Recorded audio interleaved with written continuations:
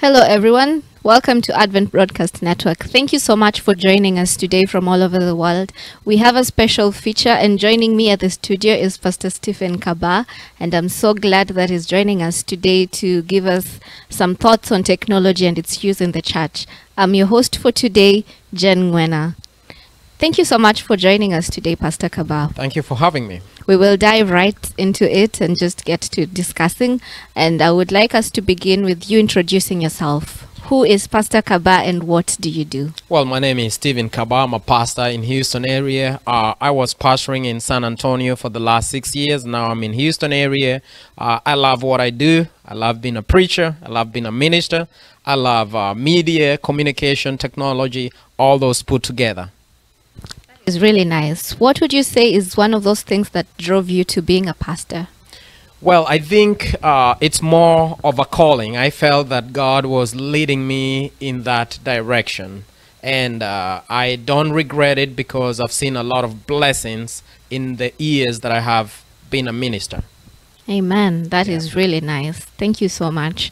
And what are you working on right now? Well, right now, I'm a pastor in Houston area. I'm with Katie Church, and I'm also helping a Nation of Praise in one way or another.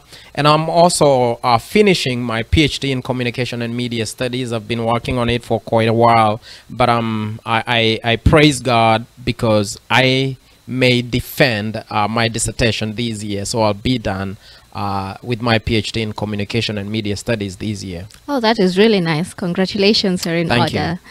Yeah, and I have read one of your articles that was published by the North American Division? American Division. Right. Yes, the one that's titled The Future Church Through Digital Media. Could you tell us a little bit about what you wrote, what it's all about, and why you wrote that? Well, I wrote this article back in March, and if you remember that time, the whole world, so to speak, was experiencing this pandemic which was hitting every country, and most churches, they started streaming their services, online streaming and all that, and so I wrote this article which was kind of an awareness that we need to fashion our churches where we are able to use media, where we are able to use technology, where we are able to use social media in different ways, and we have to plan it because it may never be the same again as we proceed doing ministry. Mm-hmm. So that's pretty much what drove me to write the article. Okay. Could you highlight a little bit more of what the details of the article were? Well, one of the first things that I said is that each and every church, we need to plan ahead because it looks like the church left the building. People are no longer meeting in what we call a sanctuary or a literal building. Mm-hmm. And so the church having left the building, how do we respond as a church? And so we need now to start planning how the future church will look like. And so, and the second point that I really emphasize for churches is that it is very, very important to build or to develop a social media strategy, an integrated social media strategy. Because right now, a church which doesn't have a social media strategy, I think it's planning to fail. Because we are streaming our services on social media, on Facebook, on YouTube. And so the church need to plan for that. They need to come up with a strategy. What social media platform will we be using? Will we be streaming our services on Facebook or on YouTube? And how are we going to do it? And do we have manpower to do that? What softwares do we need so that we are able to reach out hundreds and hundreds and thousands of people out there? And also another thing that I wrote just in a nutshell in the article is we have to be aware of the content that we are sharing, because it's one thing to be on social media, it's one thing to share videos on YouTube, but is the content beneficial to the people who are listening or watching? Is the content valuable? Because if you don't have the right content, what you're doing is that you'll be driving people away from your church. That's true. And so those are some of the few things that I try to emphasize on the article. I also noticed from your article you talked about creating a social following, a social media following. That's right. And having a following. How do churches that are beginning from scratch do that? I think many churches are blessed, especially with young people, and we have to come to a place where we are making use of our young people. They know the ins and outs of social media. They know the ins and outs of Instagram, of Facebook and YouTube. And so we have to use them. And so we, as a church, each church is different. We have to define who our target market, so to speak, is. Who are we trying to reach out there?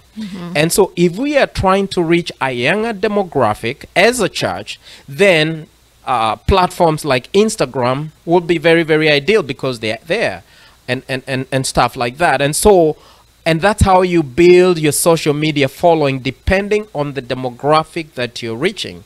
I find churches using almost all social media platforms. They're on YouTube, they're on Facebook, they're on Instagram, and this is because they want to reach to different demographics.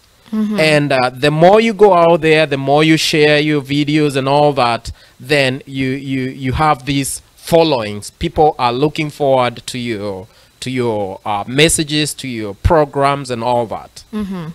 You mentioned about young people being involved in all this, and definitely young people are the biggest manpower we have in the church right now. That's right. And so how does the church bring up the youths in using the technology responsibly? What are your pointers on that? How does the church go about that?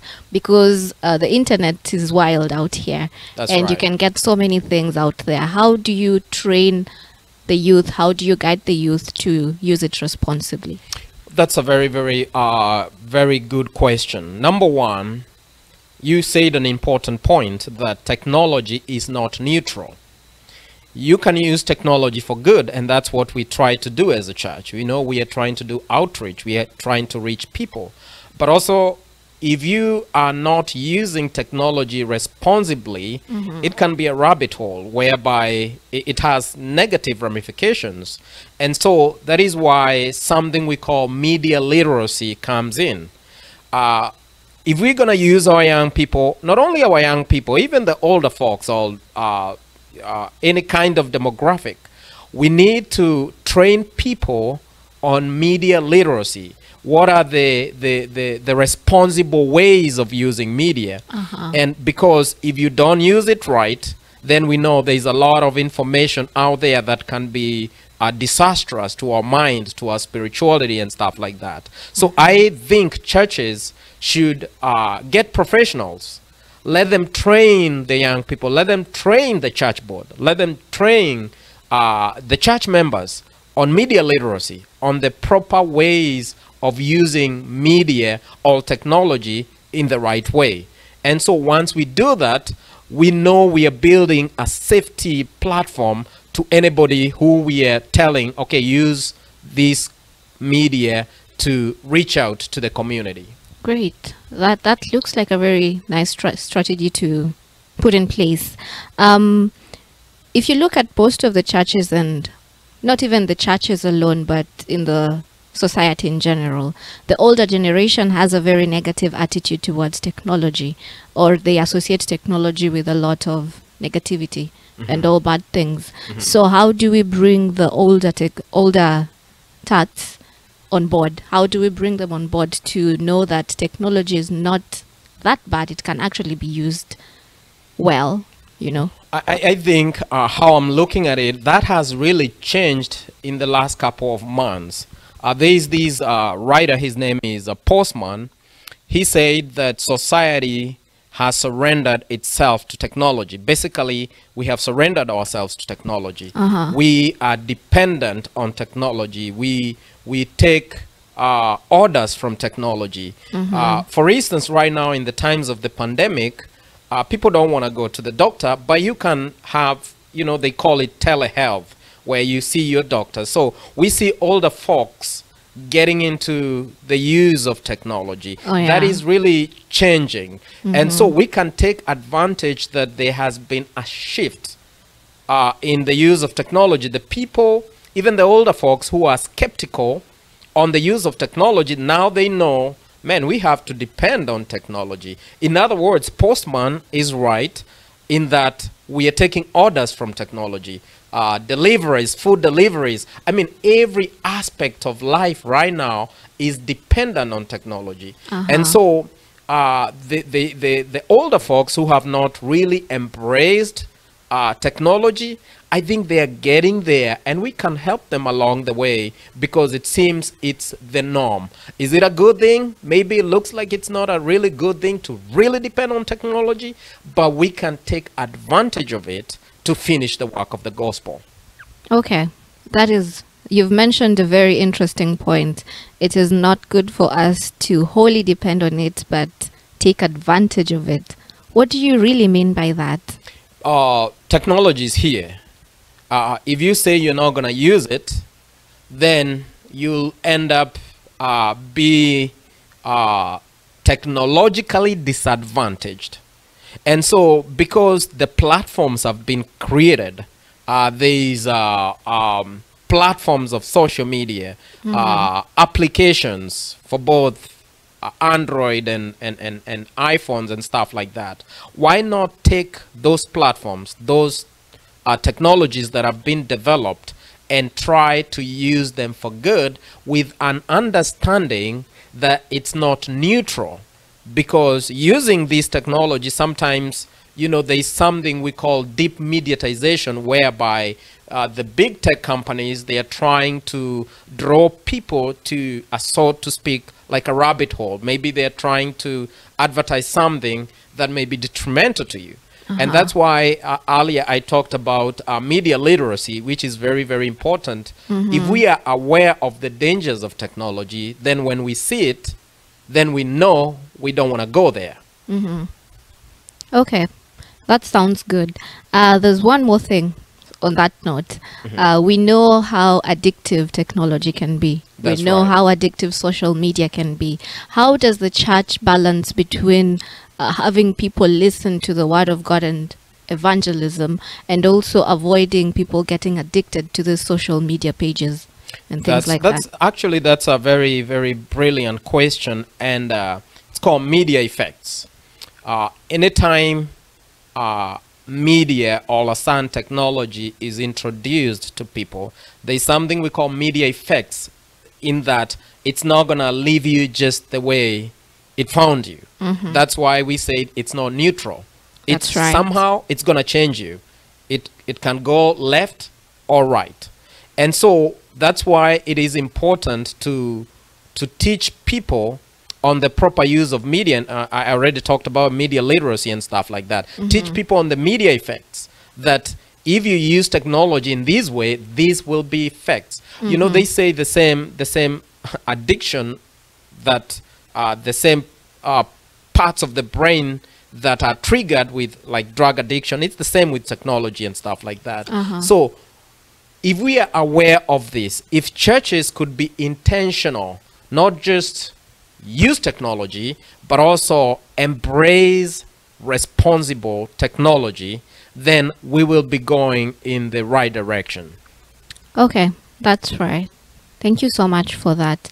One last question. Why is this issue very important to you? Because we've discussed about technology. Clearly, you know so much about it, and you've mentioned in your PhD you're doing something to do with communication. Why is this issue very important to you? I think as we approach the close of the world's history, the stage has been set for us, and we are in a very techy society. We are in a society that is media frenzied. In other words, every aspect of our lives have been mediatized. And so I believe that these are avenues that God is providing for us to finish the work of the gospel.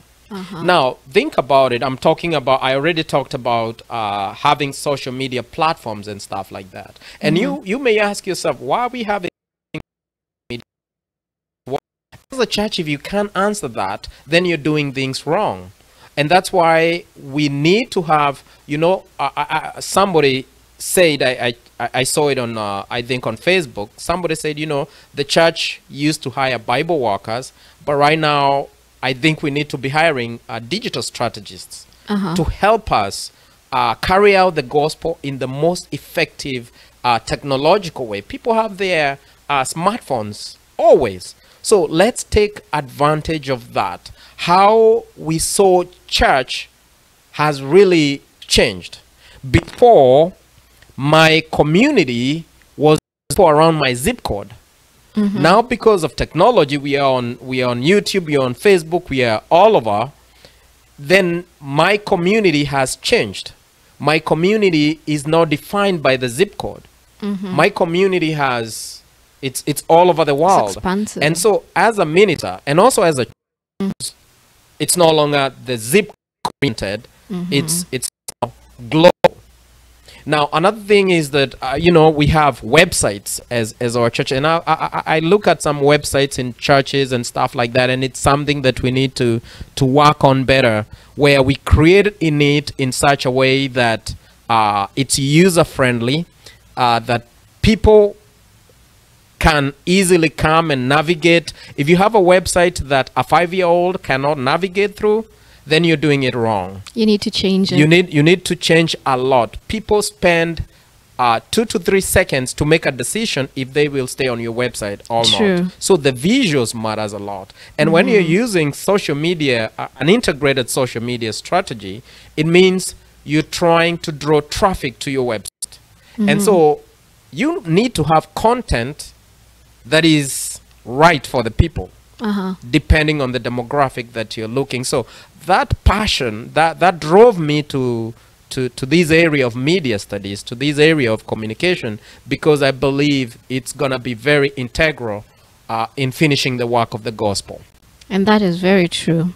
Thank you so much for that. And I am so glad we've had you today at the studio. It's been a very eye-opening discussion. And in closing, what would you like to tell our viewers and those who are listening to us, your fellow pastors and also those who are worshiping? I think what I can say is that the stage is set for us to finish the work of the gospel. All we need to do, we need to be intentional. We need to have the right resources. We need to have people. Let's get people who are professionals, who are trained in these areas, and they will be able to help us reach hundreds of people, reach thousands of people. And so let's not be afraid of getting out of the box and using the skill sets that we have. And maybe you have them in your churches and you just need to put it to work, implement it, and we are always here to help. Thank you so much, Pastor Kabah, for joining us at the studio today and for giving us what you have today. Thank you so much. It's been very educative and eye-opening. And I'd also like to thank our viewers for joining us today and listening to us to the end. Do not forget to like, leave your comments, and also share this video so that we may continue educating people out there on the use of technology and how to spread God's word through technology. Thank you so much for joining us today. Until next time, I've been your host, Jen Ngwena.